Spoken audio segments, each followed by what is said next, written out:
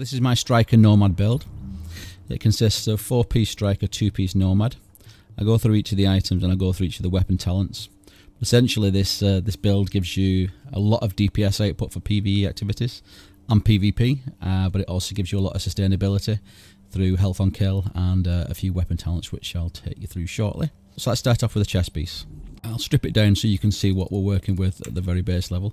There's a Striker harness, 1226 stamina, which is not too bad, 1992 armor, which is pretty good, 4% health on kill, 15% health, and 52% ammo capacity. This could be tweaked a little bit more to get a little bit more enemy armor damage if you rolled off the health for enemy armor damage, but that would put you on this build somewhere around the 300,000 toughness mark, which is starting to get to that border where you don't really want to get to because it does get you like a little bit too squishy. But if you're playing with a squad or you're playing with a dedicated healer, then by all means switch that out for enemy armor damage because you will see the benefits of doing that. Next up is my backpack, Striker's backpack, 1240 firearms, and I've got an electronics mod in here, 256 electronics and 3122 health. I've got health rolled on this and disrupt resistance. So this is critical because it's keeping this toughness up, but disrupt resistance you could roll for ammo capacity just to save you having to restock or pick up ammo as much as I do. The Nomad mask, 981 armor, pretty good. 1214 firearms, which is again pretty good. I've got a stamina mod in here, 261 stamina and 3137 health. It's rolled with 8% enemy armor damage and 9% damage to elites. The gloves, Nomad gloves, again it's not a bad armor roll, 948 native armor, 1255 firearms, which is really good. Assault rifle damage, enemy armor damage, and health on kill. I'll go through why health on kill is pretty important to this build shortly, but just if you wanted to get rid of 4% health on kill and trade it off for something else, feel free. Striker knee pads, 1566 armor, not bad armor. It's not as up as high as these ones, but 1566 is not to be grumbled at. 1129 firearms, which could be put up a little bit more. Enemy armor damage at 4%, 30% damage to elites. The max is 14, and the Striker holster, pretty decent holster. 1261 firearms, 1229 stamina, 1268 electronics. I rolled it with reload speed. That's what I prefer, as the major attribute on a holster for all my PV builds. Keeps me reloading, gets me back in the action, and keeps the DPS output going. And yeah, 946 armor. It's not a bad holster. My weapons, and this is where all this comes into play. I have lightweight M4. Grab the blueprint this week if you haven't already. I grabbed it and I've rolled a couple for specific activities. This one is specifically for this build. It's a lightweight M4, like I said. It's got 19.5k damage with my firearms, 22% armor damage. Talents are predatory, and I'm rocking an electronics mod just to meet this requirement here. Killing a target regenerates 35% health over 20 seconds. I've got it with sustained, so killing a target increases your health by 6%, and disruptive. Armor destruction value is increased by 15% when using this weapon. These aren't super important. They're nothing that's really too different from the norm. I've got a VX1 12 times scope with 18% headshot damage, 3% crit chance and 4% crit hit damage.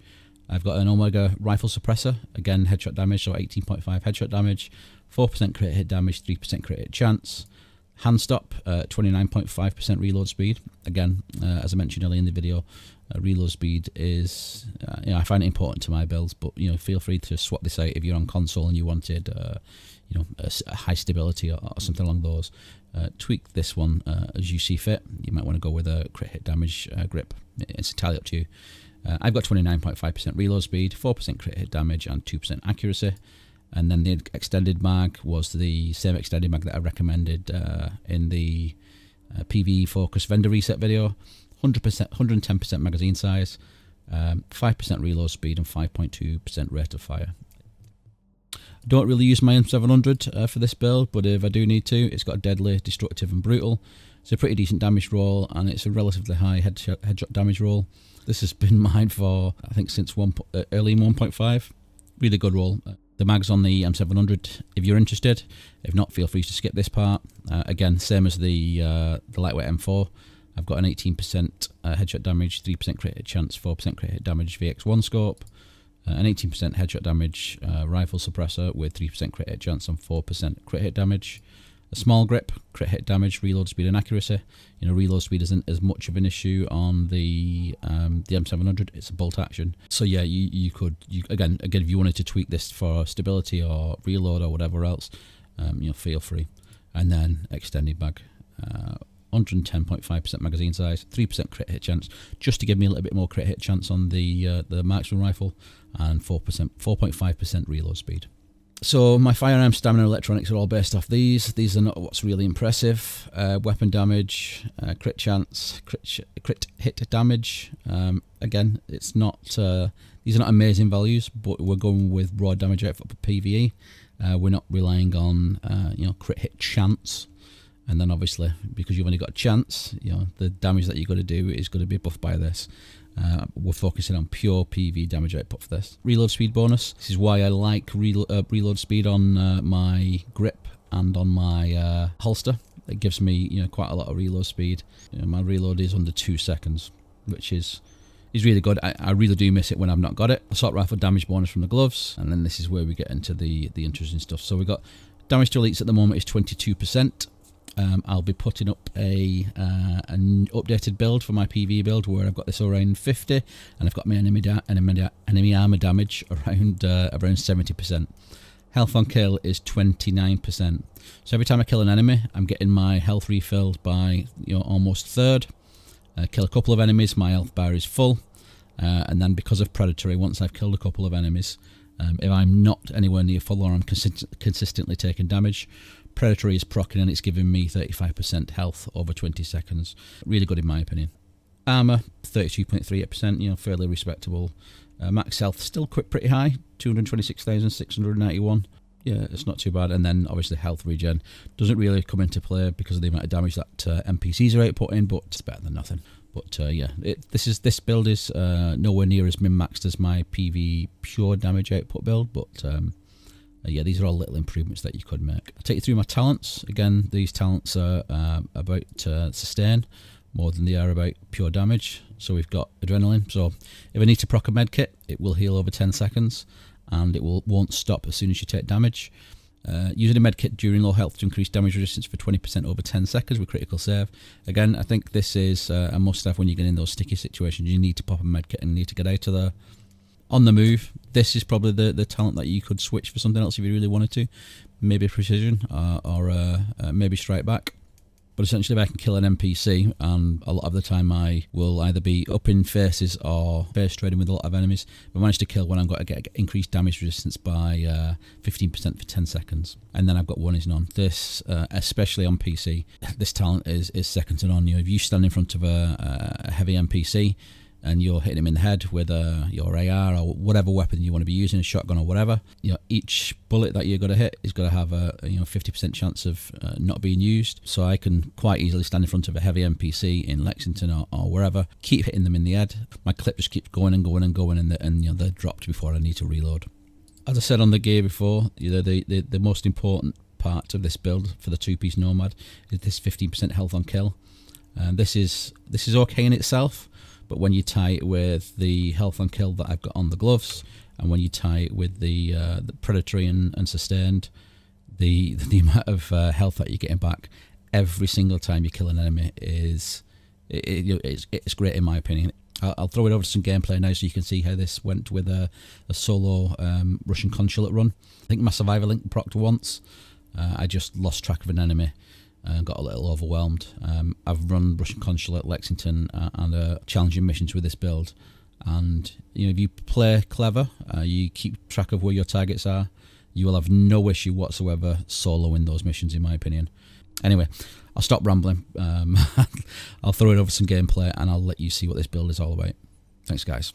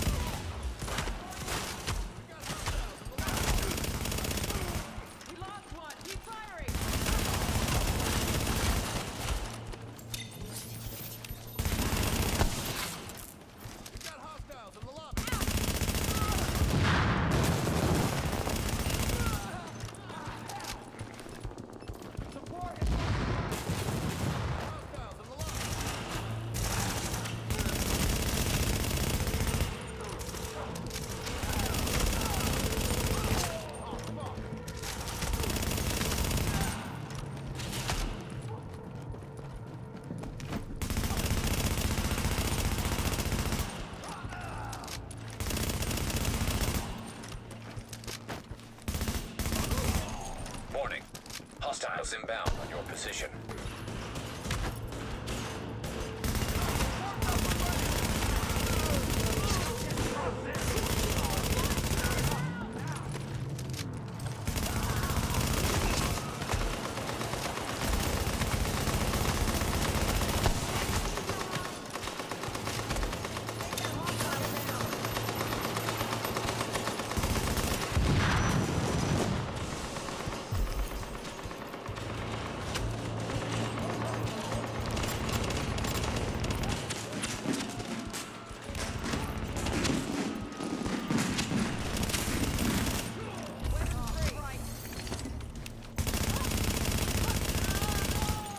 Warning. Hostiles inbound on your position.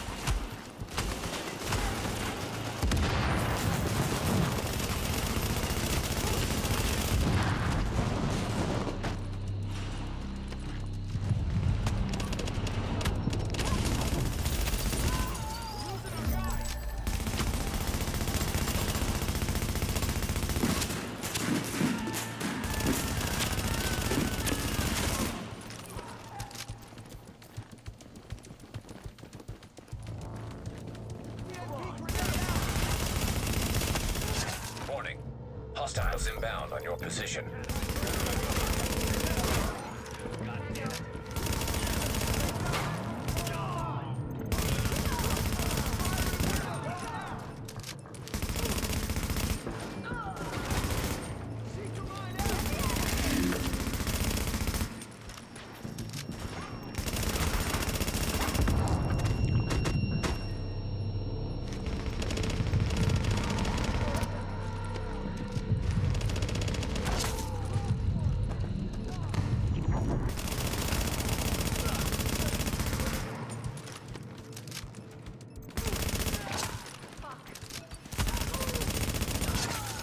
Warning.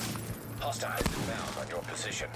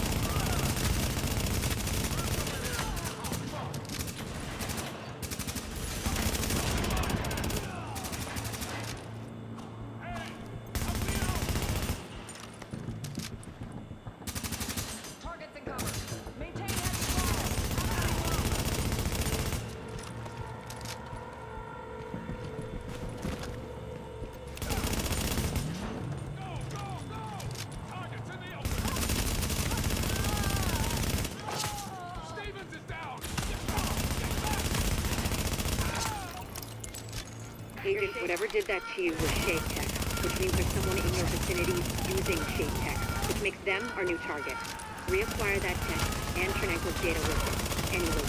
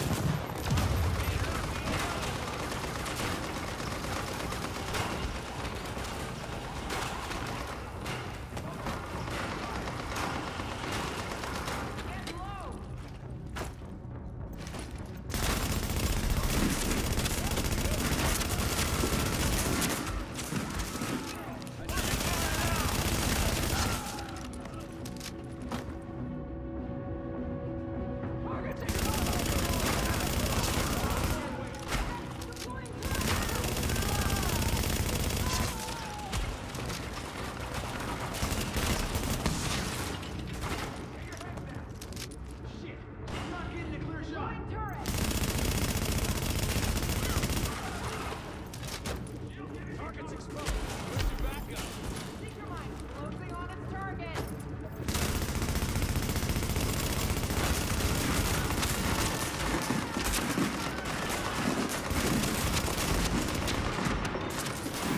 Get low.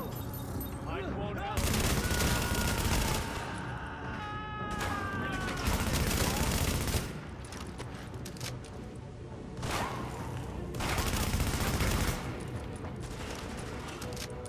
Keep firing.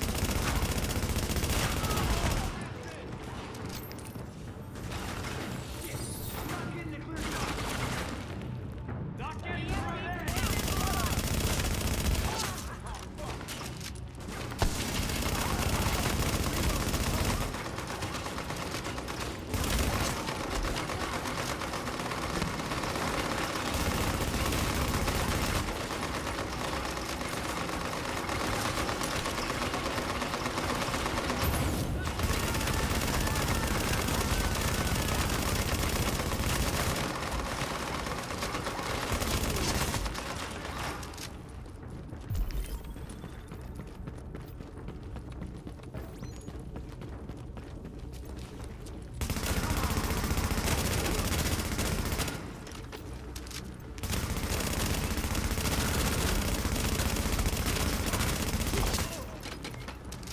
Burn it out.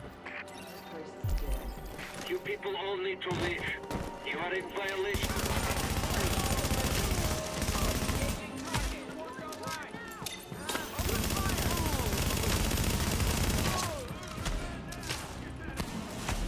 Fly. Weapons free.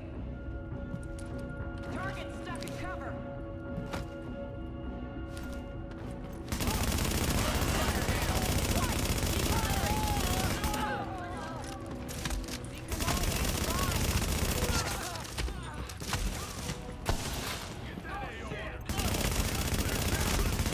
Warning.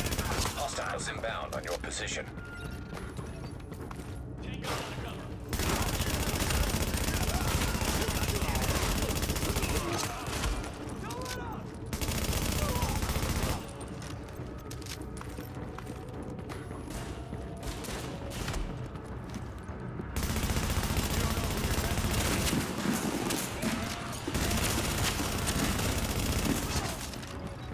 Let's see what the second wave is made of.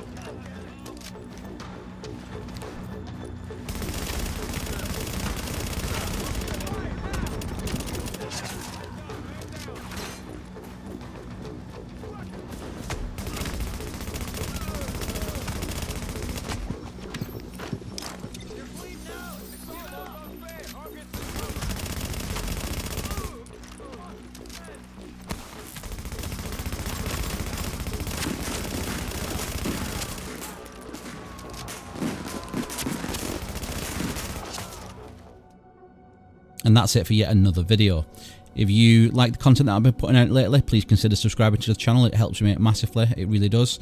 If you liked this video, please feel free to give it a like, drop a comment down below if you've got anything that you want to add, anything that you would change, anything that you think I should investigate. Like I said, I take on board all comments, all suggestions.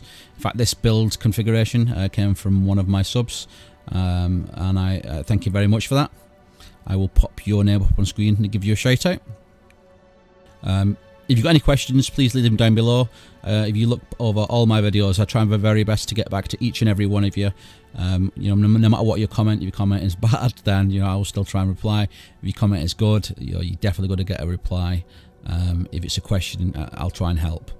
Thank you very much to all the subscribers that have subscribed this week. The growth on this channel, although we're still talking sort of tiny numbers compared to the big YouTubers, the growth that this channel has seen over the last week has been amazing. It exceeded all my expectations. Let's keep doing on what we're doing. I'm really enjoying this. I'll continue to put out content as long as you guys want to see it. And if you would like to see any different content, feel free to let me know down in the comments below, and I'll do my best to get that sorted out for you. Anyway, as always, my name's been Cal. You guys have been amazing and continue to be amazing. Thank you very much again for the support so far. I'll see you guys in the next video. Bye!